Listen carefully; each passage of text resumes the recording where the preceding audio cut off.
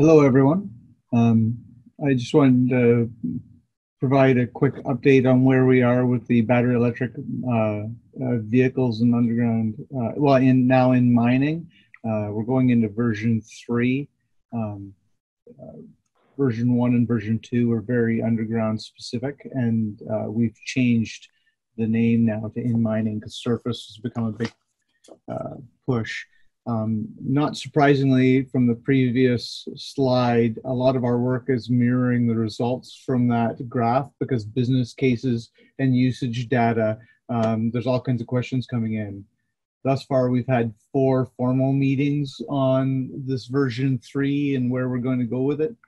And there's also been some great discussion in the community website back and forth and some questions. So we're working right now on identifying what topics need to be updated and added. The big push this one is that the technology is changing so rapidly, and there's new stuff coming in, and there's lessons learned as there's more electric vehicles operating underground. So really trying to harness all those lessons learned and the knowledge gained. So if you haven't been involved so far and you do have firsthand knowledge of battery electric or vehicles operating underground or access to it, the group would love to have it, because the more information we have, especially real world data, the better it is. Obviously from the study you can see that many people feel this is the way to go, and it's just trying to figure out how to do it economically, so it's productive and in a safe manner. Next slide, please.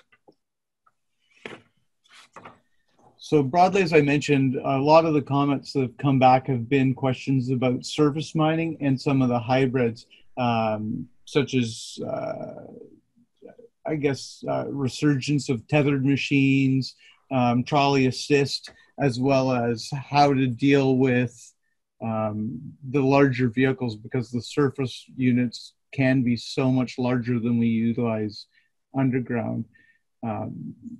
We already had a very good base from version 2 for the underground. So a lot of it's more contact development and flushing out, such as the fire safety and other topics that were somewhat contentious. So we've kind of glazed over.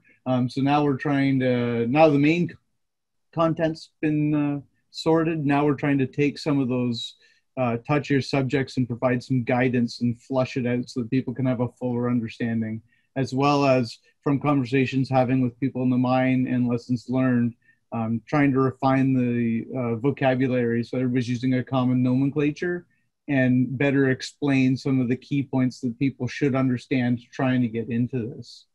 Next slide, please. As I already mentioned, fire suppression is a big one. Mine rescue, we've had a lot of things for how should first responders deal with the different chemical types. So obviously we're still reaching out to experts and trying to compile the industry best practices we can there. We're planning on updating some new chemistries that are coming on. So if you have any knowledge of or experience with some of the, I guess, recently developed chemistries, because the ones that were previously done were lithium iron phosphate and NMC are probably the 2 most common underground. But we're trying to expand that to new ones and understand what the differences are, as well as understand the integration for like autonomy, mixed fleets between diesel and the hybrids, and some of the maintenance stuff as well, and how these things are actually performing underground. What's the availability? What's the change in skill set needed to be able to maintain these? Next slide, please. Some of the information that we're really looking for is the business case information. That's what everyone wants to know. How do we justify this moving forward? Everybody on this call, I think, is well aware with some of the benefits this can, as well as some of the challenges. So it's really trying to bring the information together so that people can make the right decision for their operation, and for OEMs to be able to design equipment that's actually usable by the mining companies. some of the things that have come to light is environmental conditions. They're more significant than originally thought, especially for portal mines or far north. So we're looking to figure out how to come up with guidelines for doing this on surface, because it's one thing to be on surface for a little bit for a portal mine, but if you're a full open pit mine, it never gets a chance to get warm. So how are we going to deal with that and all the energy required and the size? Next slide, please.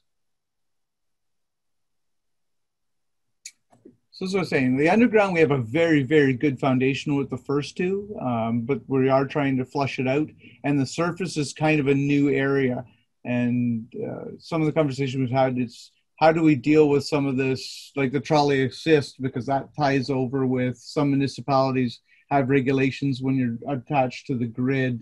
You have to meet a whole new set of guidelines. So trying to figure out how we're going to deal with these challenges and what information would be useful. We have some very good, knowledgeable people in the group, so very excited to be part of it. But definitely, if you're not involved and you have some expertise, or if you know of somebody, please get involved. That's kind of where we are thus far.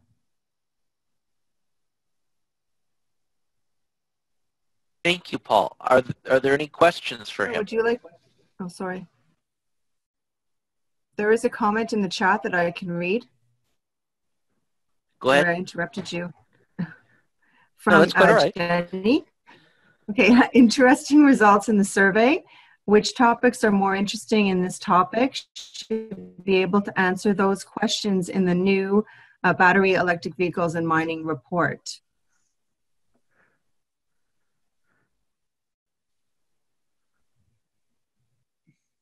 Yes, I definitely agree with that. That's I was surprised the survey results tied right into the kind of the key topics that had come out during the working group meeting when we had the Zoom open platforms. Everybody's looking for those answers. So hopefully we'll be able to provide clarity in this version 3. Hey, Paul, it's Martin here from McLean. So do you understand it correctly that there's a working draft of this version being floated around within a smaller group, or what's sort of the status? Right now, Martin, it's more of trying to consolidate all the comments, sort of the wish lists, into topics, so that then subgroups can be formed to flush out the details. So it's really more still in the planning stages of what do we think we can tackle in the timeline and with the resources available. Okay, thanks.